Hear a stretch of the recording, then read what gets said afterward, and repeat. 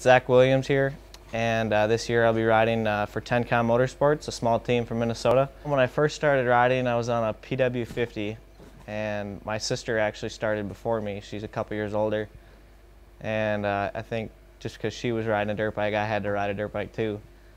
But I didn't tell my parents this, but I actually hated dirt bikes when I first started, and I was terrible at it. And first time I rode, I almost hit the garage door. Last year was my first time I used the TorqDrive. I've used Rekluse in the past, just the manual, and you know, I've tried the automatic as well. And the TorqDrive last year, and my 250 worked really well. At first, I wasn't sure about it because I've never heard of anything like that. And I put it in, and immediately, I mean, I didn't even have to adjust to it. It just was better. I think the TorqDrive is obviously good for starts, which is you know, a big key in racing.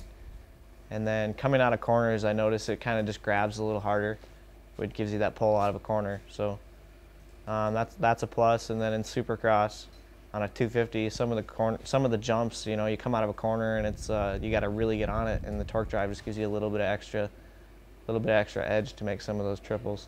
When I think of Rekluse, I think of good people, awesome performance-enhancing products, and just all around just awesome.